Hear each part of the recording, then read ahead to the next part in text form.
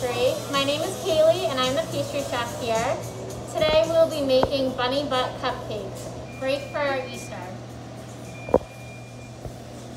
To make these bunny butt cupcakes, you will need a cupcake, vanilla or chocolate, any of your choice, some green buttercream, we use Swiss spring buttercream here, white buttercream. I have some shredded coconut dyed green. To achieve this, you just need some flakes of coconut, a little bit of green gel food coloring, mix it up, and put it out on a sheet tray to let it dry.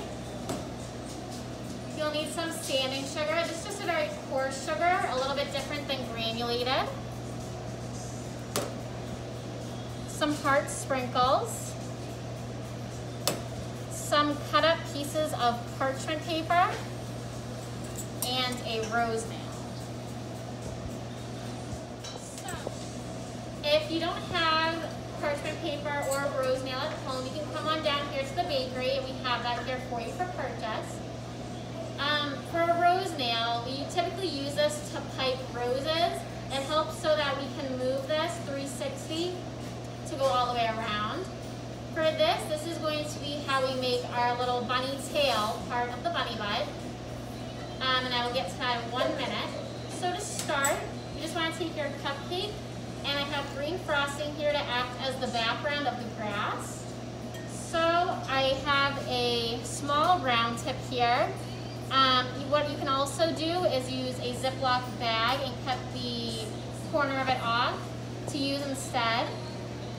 So I'm going to just go around and around,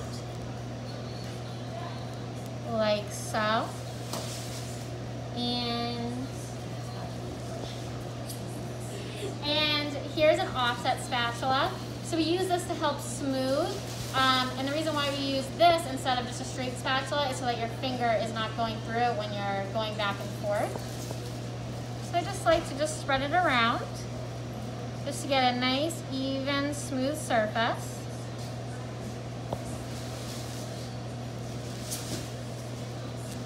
Just all the way around.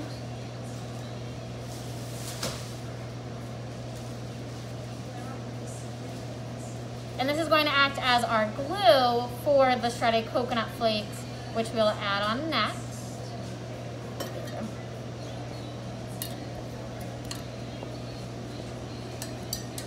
So here we have our base, and then we're just going to dunk it right into the shredded coconut.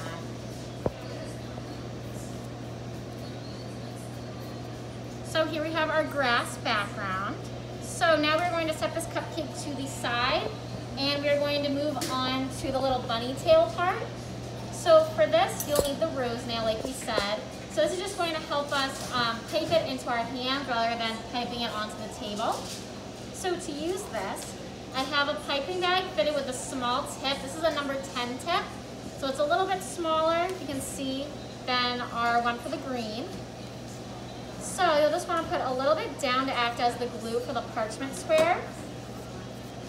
Then I'll take one, stick it onto my rose nail, and then I am just going to pipe right in the center, holding it about 1/4 of an inch away, squeezing, squeezing, squeezing, stop, and pulling away.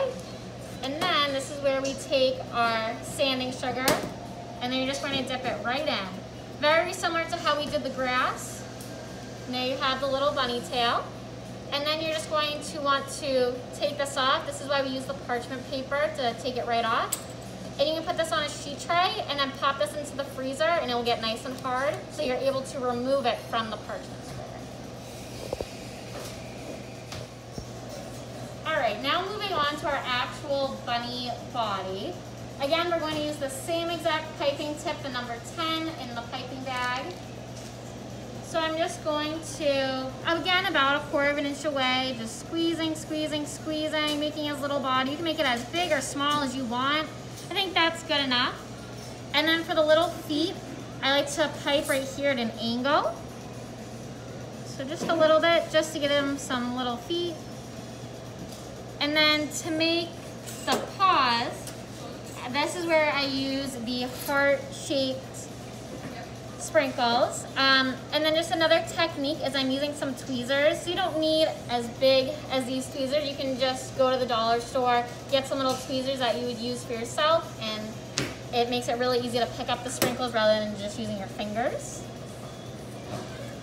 And I like to put the heart upside down. I think that makes it extra cute.